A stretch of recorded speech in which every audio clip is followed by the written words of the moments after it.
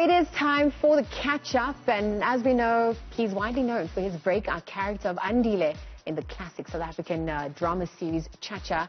To the pastor, he played in ETV's Hustle and several other roles just before taking a breather to perhaps sharpening his directing skills, behind-the-scenes skills as well. South Africa's most memorable TV stories. He has produced and directed shows like Intersections, Gauteng Maboneng, as well as Greed and Desire. And of course, there's plenty more.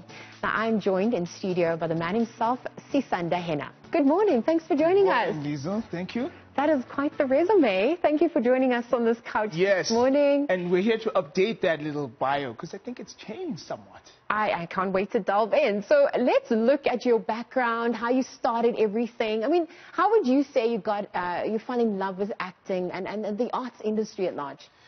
I would say I fell in love with it in high school. So I went to a high school in a small town called Graaff-Reinet, which is in the Eastern Cape. Have you heard of such a place? I have. I know that they're experiencing some droughts there. Yes, so it's actually a really dire state. But, I mean, you managed to obviously hail from there, and now you're able to represent your people. And now I represent my people, and this was the first play I did in high school there that actually made me fall in love with acting. And then I said, I have to do this.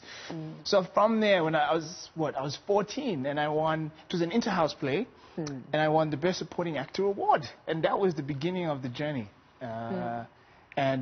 But ironically, I couldn't actually go to film school when I finished because it was like the finances to go there. Plus, my parents were like, we're not sure if that's going to make sure that you get a job. So I actually studied IT.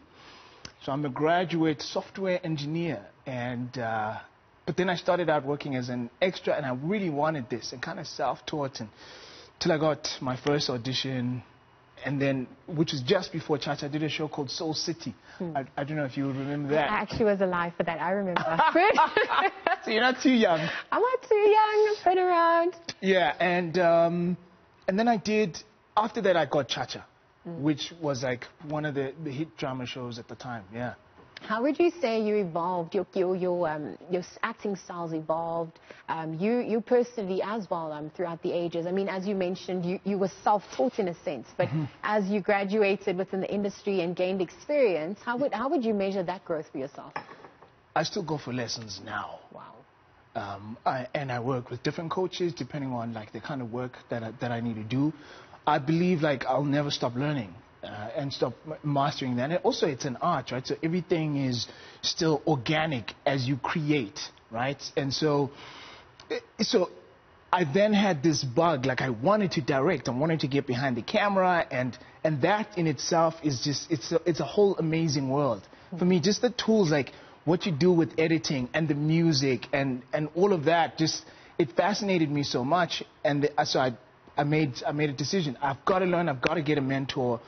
And so I interned and I worked really hard. I would, get books, go home and study, get videos, and my mentors would give me opportunities, and I began to direct. And it was the same thing with producing. Sure. But then when I was on Greed and Desire, I remember directing those actors were just so amazing. I remember I was working with Zulu Boy, so he's a musician / actor, and I sat behind the monitor and he was playing the scene. And I started crying. Well, also just because it was beautiful, right? And I was like, oh my, I've got to do this. And so he saw me now in one of the premieres of some of my new work as an actor, and he says, boy, you did it. And I said, man, do you know where this comes from? It was like after years of not doing it, directing and producing, you guys inspired me so much. I was like, let's get back in there. So then I started, going to lessons and going back to interviews. I mean, doing auditions. Gee whiz. I mean, so earlier on you spoke about your resume being updated. I mean, Agent just debuted in December on Netflix. And I mean, this is now, the latest offering you had amongst many offerings for 2020. What was that experience like for you, knowing that, I mean, it's a global platform? And it's still growing, right? Yeah. So it's like, you'll find people in Atlanta just like, they'll find us on Twitter or they'll find us on social media anyway, and they'll be like, man, I just finished binging the entire show. When is second season? What's going to happen to Lesego? But I'm also really excited that SABC is going to have it starting Sunday nights on SABC 1 at 9:30. Just people who don't have access to Netflix can get it on You shot in Mauritius. Correct. I mean, what a job. Well, what was that like? Oh, what a hard life. Oh, right? I mean, yeah. you've earned the stripes to get there. But literally, practically, logistically, what time would you wake up? What was a typical day like for you in Mauritius? So we became islanders. Oh. So it's beautiful. I mean, even just waking up like in a tropical climate, it's just, for me, it's so amazing. You could run on the beach, have a little swim before you go to set. And so we kind of lived in Mauritius for maybe 3.5 months. And I have 2 little boys. So it was school holidays, and I said to the production, listen, guys, my kids need to come over. And they arranged it, and they came over, and they, spent some time while we were filming there. So that was a lot of fun. Mauritius, as a filming destination, has grown a lot since the government released a rebate. So that rebate has attracted a lot of productions from all over the world. Yeah. I'm speaking about your son, speaking about co-parenting with Bonnie. I mean, this is also an evolution that you've had to undertake throughout your journey. How would you describe that experience for yourself? The what exactly? Just having 2 kids, but having to also co-parent, Right. I guess re-looking at what you define as parenting and traditional methods of raising a family. Yeah, I like what you're saying. The main thing was re-looking at it. And I remember my sister had a conversation with me once, because I used to beat myself up over a failed marriage, right? And she said, but who's saying anything failed? Who said you failed, right? And I'd gone through a depressed state there. And she helped me to just re-look at it, to a place where, no, it was a season of something, now it's a season of a different thing. Both of you guys love your kids, and you're committed to being great parents and being there for them. So the shifting, just the perspective and how you look at it became amazing. So now it's almost like we can approach everything as an adventure. I'm so proud. My son, Micaiah, if you can see this, son, I'm super, super proud of you.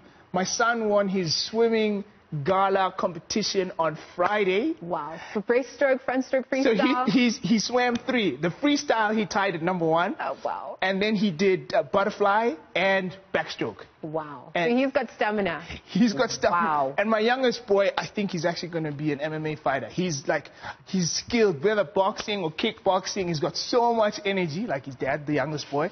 So you can see I'm a proud dad. So how would you say you've chosen to become the best version of yourself, to emulate that to your kids and I guess to all those watching you as an actor, as a brother, as a son? Yeah, that's a very good question, Lisa. I'm glad. So I think it takes intention and asking yourself the right questions. Because you're saying I've shaped myself to become the best version of myself. Yeah. One of my mentors says to me, we underestimate the power of decision, because we can decide to be something. We can decide to have something. We can decide to take certain actions. The rest is almost going to follow that. But when you say, I am going to do this, that intention, like that begins the whole journey, the beginning of the unfolding that you want to see. So it's definitely the power of decision that makes you be that thing, right? Because it's like, one day you weren't this. You dreamt of being this, sitting here and having this. And one day you were like, I'm going to do that. You pursued it, and now you have it. But there's millions of other girls who are like, one day I think I want to do that. Yeah. Yeah. And I guess it's probably also understanding your purpose, to know that it's not just about what you're doing. It's probably what you're trying to give through that medium. Thank you. Yes. So what would you say is that legacy project you're working on within yourself? What do you aim to impart through your work? I want to be the picture of possibility. Yeah. Sure. Love that. So in everything I do, movies that I make, talking to people, how I show up in the world, I want to be that. And like now, currently, I've got a new drama series that we're going to be filming, and I'm starting a relationship with Planet Fitness, because we're like, I need to look a certain way for this project, and I've got like these goals. Now listen, physical transformation can be a challenge. Yes. You have to work. I guess like you guys have to get up and be here at a certain time, being at the gym and eating in a certain way. Yeah. So in 3 months from now, I'm going to look completely different, and I look forward to chatting to you then. Great. So we'll have you back. Sisanda, thank you for sharing your story. Thank you for leading us through your art, and may you continue to embrace the year of 2020. I can't wait to see what you have in store for us. Thank you so much. the ever-charming actor, filmmaker, speaker, Sisanda Henna. Indeed, what a pleasure to have had him in studio on the catch-up this morning. Now,